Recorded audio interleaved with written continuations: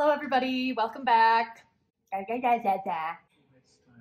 It's because I gotta get the jitters out. Today's video is going to be a video I've been wanting to make for months and months and finally now have the courage to make it, and that's why I'm so sweaty. What is pathology? So pathology is a field that I work in, and that's why I feel qualified to talk about it. I know I'm being too silly, I need to be more serious. My name is Erin, so I'm a pathology resident in Los Angeles, California, and I actually came from Detroit, Michigan. I fell into this field at the very end of medical school. Like many other people, I thought pathology was mainly forensics, and I didn't understand that it's actually so important and really cool.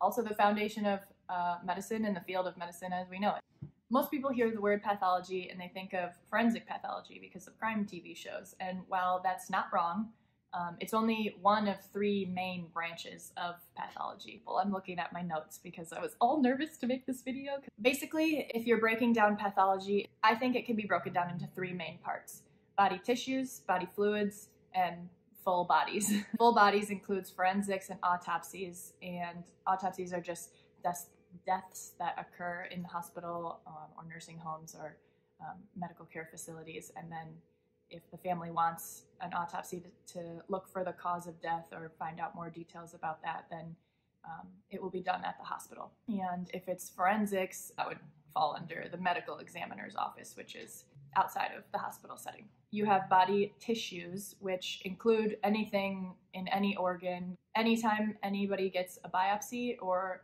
an organ removed or a partial organ removed or a tumor removed, that falls under body tissue, which is mainly surgical pathology and often leads to cancer diagnostics and cancer treatment, and so it can guide patient care and patient management. That's the field that I find myself most interested in, and in training we go through all of it, so you do all three parts.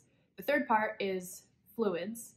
Any body fluids that you can have will go to what's called cytology, which is the study of cells, which is within pathology. Some people call it cytopathology. So that field will do different types of smears on a glass slide and look at it under a microscope, and those are how you assess the cells within body fluids. So some information for patients would be that pathology offers a final diagnosis when it comes to tissue samples. Anytime there's any laboratory testing in the hospital, that also falls under pathology. So anytime you get your blood drawn and it goes to the lab, that all is through the field of pathology.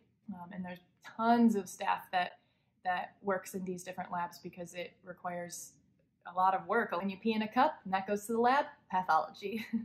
When you get your blood drawn and it goes to the lab, pathology. When you die and then a doctor looks at your body and says that you died of this or that, pathology. It's a very, very large field. Within the career, there's anatomic pathology and clinical pathology, and both of those, there are subspecialties divided within that.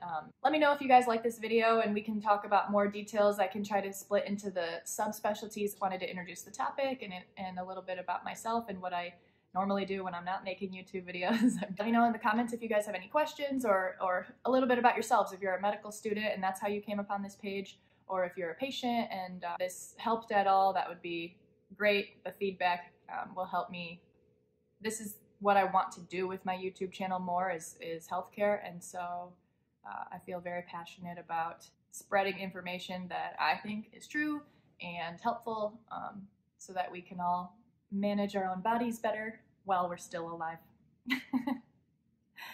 But anyway, yeah, that's all I've got, and hopefully you guys enjoyed it. Thanks.